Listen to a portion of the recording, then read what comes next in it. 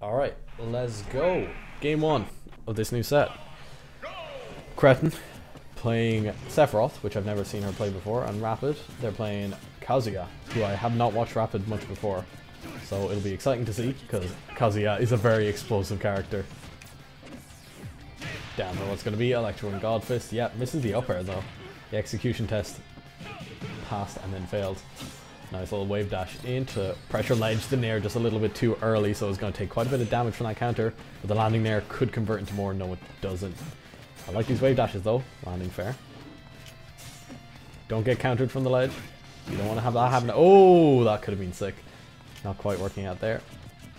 The roll in, not punished yet. Okay, forward there. Lasts for long enough. Oh, what's it going to be here? The landing option is not punished. And armored through on that nair. The nair is just too weak. Oh! Oh, gets up aired. Okay. Kretin takes the first stock, but is at 150 as a very light character. Any hit should kill here or convert into one at least. But Kretin is going to try get a lot more damage on first. That's a shield break. This is huge. They're going to knock away though. First, yeah, those orbs were a bit of an issue. Down here though is going to take the next stock, and that is a 0 to death. Kretin playing incredibly well, not letting the fail shield break do anything bad. 35% from a single counter. This could quickly be a 3 stock. After seeing a very close first stock landing up air, there's a single orb that's going to put on a lot of pressure onto R4PID. Up smash is shielded. There's the orb. Goes a bit deep for the edge guard. No, nothing yet. And the reverse edge guard with not really an edge guard. Just the kill with that up B. It's such high percent. There's another orb. I don't exactly know what they're called. I'm going to call them orbs because that is quite funny. Charged up smash. Now R4PID at 120% off stage. Up B is going to make it back quite easily, but the get up option is caught by an F tilt, and that is a very quick, very commanding game. Kretin takes the first one.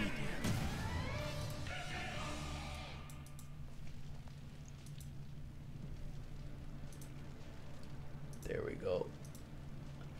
She's taken the first game as per the seeding. Yeah, oh sorry, there's the A button. Sick. I would like to see this be run back because that was incredible. Hopefully we can just go back into it.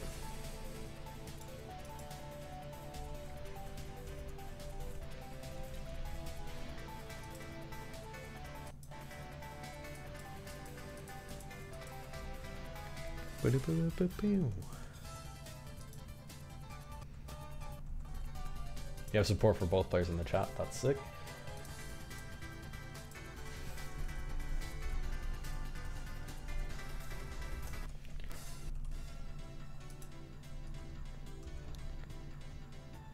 The Kazuya looked really strong, but just got kind of overwhelmed by how good Kretin is.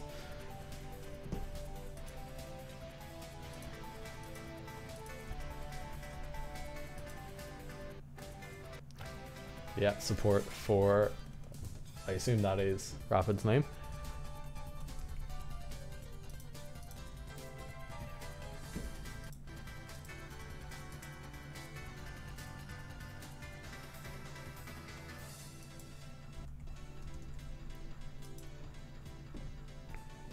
Kazuya's neutral is not good. Yeah, but it looked pretty solid in that first game, to be honest.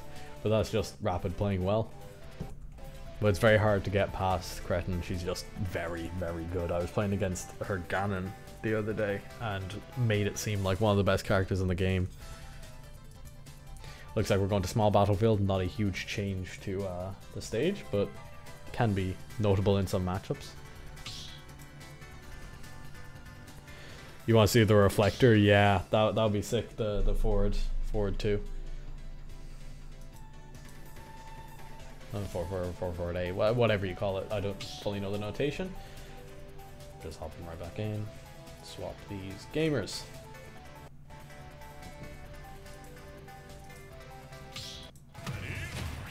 An update: Selkie has won their round and is moving on to what is round 3. R4PID versus Kretin. Let's go. 3, 2, 1, go. Okay, let's see if this can go a bit better for R4PID because it was a bit of like a one-sided match after the first stock in the first game. Very nice up air there, but gets up aired. You know, a bit of a trade there. Down throw, what's it going to be? Tries to go for the back air, but no. Down air to go low, that is quite interesting.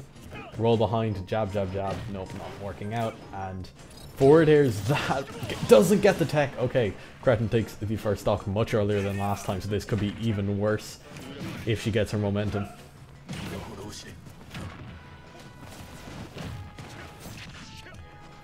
Down for back air. Oh, the jump is gone. That's it. That's it. Only taking 30% on that stock. She's looking very dominant right now.